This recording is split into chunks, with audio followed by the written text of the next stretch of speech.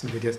Okay, so sleeping, insomnia. In people who are, like I talk to a lot of people who are in active addiction and have trouble sleeping. What does that mean? There are a lot of repressed feelings.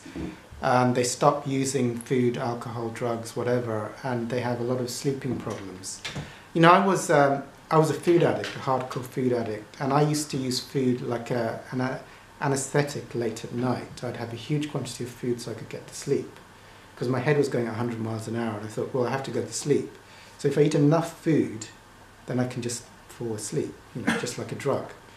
So as soon as you stop the drugs, then you can't sleep, you know, because your head's going 100 miles an hour and you're not using something to like knock your head out. So you need to, you need a bottle of vodka, you need like 100 donuts, and if you don't do that and you stop doing all of that stuff, then your head's going 100 miles an hour and you can't sleep. So how do you get to sleep?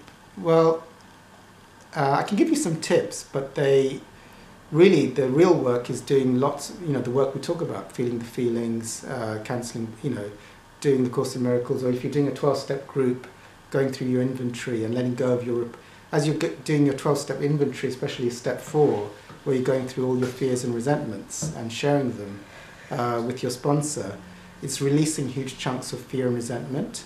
And this fear, if you hold a lot of repressed fear and resentment in your ego, then it just means that your thinking is going to go 100 miles an hour. All those thoughts, you're going to have a lot of fear-based thoughts, a lot of anger-based thoughts, and all that repressed energy is like a propeller for your fast thinking.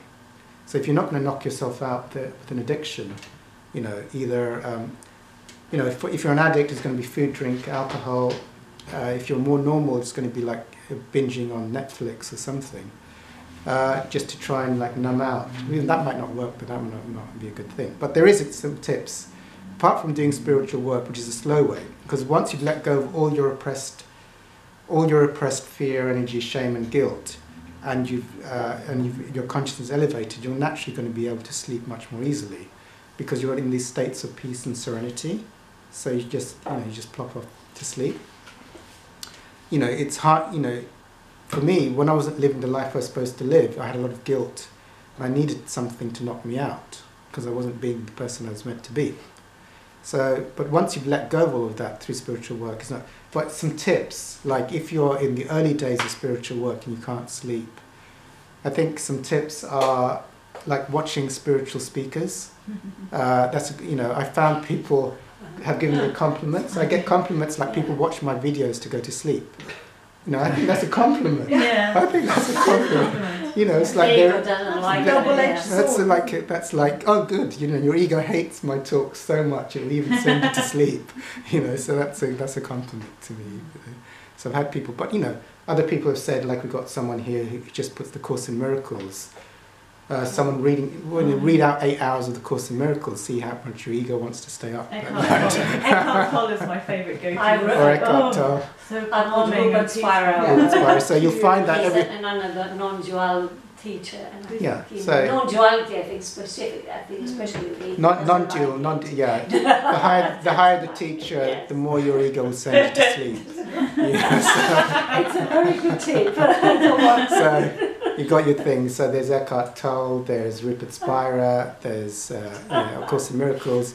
You can go on YouTube and probably get 8 hour things. Put that on, and try and attentively listen to that and see how long your ego lasts. So that's one tip.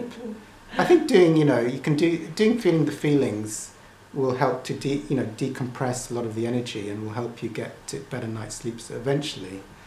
I did that the other night when I couldn't sleep. Yeah.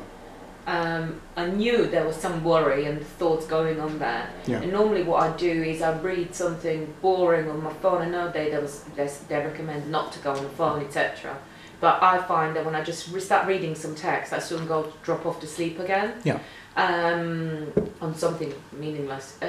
But what I found is I've started to feel my feelings whilst I was lying down in bed and couldn't sleep. Mm-hmm.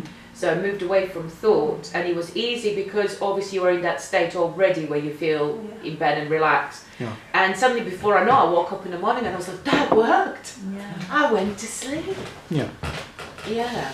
The other thing I would say as well for more advanced seekers is that sometimes when you go through a lot of spiritual growth, you can have a phase of difficulty in sleeping. So sometimes, because when you have a huge jump in your spiritual awareness, it's like the Kundalini rises, and so you can have a lot of extra energy for a while. So that can also be a thing. It's not necessarily a bad thing, but that's a temporary phase. But yeah, spiritual speakers feel the feelings or whatever works for you. So those would be the spiritual mechanisms as opposed to drugs, alcohol, food and Netflix, which are the traditional uses for getting to sleep, which are the more addictive ones, which I don't recommend.